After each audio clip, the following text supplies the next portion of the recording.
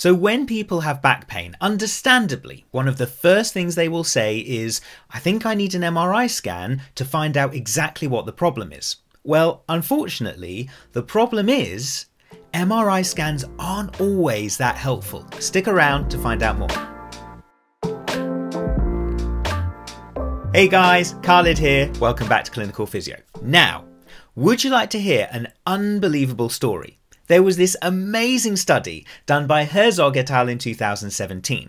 They took a 63-year-old lady who had low back pain and they asked her to visit 10 different centres to have 10 different MRI scans over a 3-week period. Now it's only 3 weeks, so you wouldn't expect that much to have changed in her low back, and therefore we would assume that all the MRI scan results would be the same, right? Well, the results were absolutely incredible. When they analysed all 10 scans, they found 49 different findings, 49 different things said across those 10 reports. More so, there was not one single common finding, not one single common phrase across all 10 reports. They all said different things. So depending on who reads your MRI scan and who creates the report, it could say something different. Now, that's just one reason why MRI scans are sometimes less helpful rather than more helpful when it comes to low back pain. And in this video, I'm going to try and take you through some of those other key reasons. Links to all of the research I use is in the description below. So first of all, there are plenty of people all over the world who have positive MRI findings show up on their scan even though they have no pain at all. So this comes from the work of Brindjikji et al. From 2015. They completed MRI scans on people who had no pain in their back at all. Despite this, they found that 52% of people aged 30 and 68% of people aged 40 had signs of disc degeneration on their MRI scan, even though they had no pain at all. They also highlighted that 33% of 40-year-olds and 36% of 50-year-olds had signs of disc protrusion on their MRI scan, once again, even though they had no pain at all. It just shows that some of these signs are just normal parts of the aging process. Just like grey hairs. Okay. Why does that actually matter to patients? Well, ultimately, we know that when patients see scary things on their MRI scan, like disc herniation, disc protrusion, or disc degeneration, they immediately and understandably start to panic. They say a picture paints 1,000 words. Well, in this context, it paints 1,000 very scary words in our patient's head. And we know this from studies like that of Webster et al. 2013, who found that patients have worse outcomes when they have an MRI scan compared to when they don't. Hang on, say that again? That's right. Patients can have worse outcomes when they have an MRI scan compared to when they don't. Why is this? Well, it all relates back to what we said about scary words. If you had these signs come up on your scan, it might make you do things differently. You might exercise less. You might stay in bed more. You might think that you need to sit down more instead of standing up.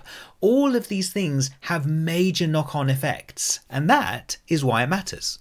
Now, back to that story of our lady who's had 10 different MRI scans. Can you imagine how challenging and how worrying it must be for her reading all those different scan reports? So this one says I've got disc degeneration at L3.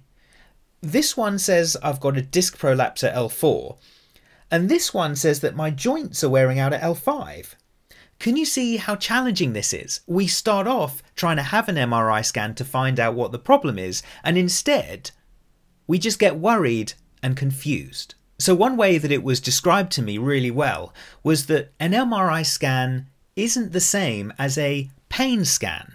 It doesn't necessarily tell us the cause of our pain. It gives us a picture, and then it's up to someone to interpret that picture and then make guesses or assumptions as to whether or not that might be the cause of the pain. Now imagine I gave you a picture of a chair and I said to you, could you tell me exactly what's wrong with this chair just by looking at the photograph?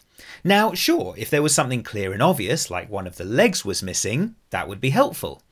But the answer could also be a maybe answer. maybe it's because of that rust that I see on that side. Maybe it's because the cushion is a little bit uncomfortable. Do you think the cushion's uncomfortable? You can see that this is exactly the same with the MRI of the back. There are reasons or signs that could be a problem, but also lots of signs that aren't necessarily the problem.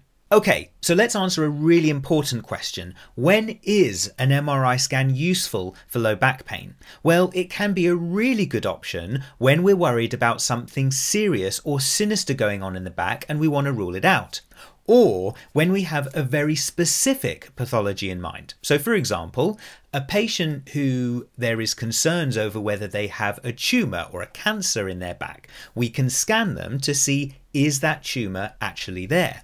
Or it could be for something like cauda-equina syndrome. This is where the bundle of nerves at the very lower part of the back get compressed, and therefore we do an MRI scan to confirm or rule out that specific pathology. But the key thing with those situations is that there's been a doctor or a different clinician who has listened to that patient's story, tested their physical examination, and has thought to themselves, I wonder if there's something serious going on there like this. I better check that out.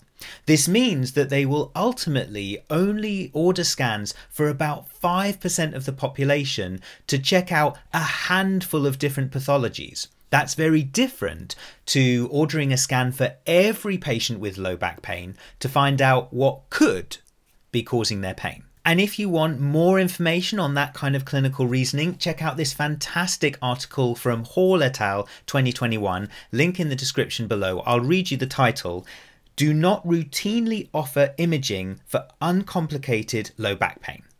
That title tells you everything you need to know. So everyone, I must stress that this video is designed for educational purposes only. If you are watching this and you have low back pain, please consult a doctor or relevant clinician to get a more accurate diagnosis and plan. But otherwise, I really hope you've enjoyed this video. If so, please support us by smashing that like button and subscribing to the channel. Also check out our Instagram @clinicalphysio and our website clinicalphysio.com. My name's Khalid. Thank you so much for watching. See you soon here on Clinical Physio.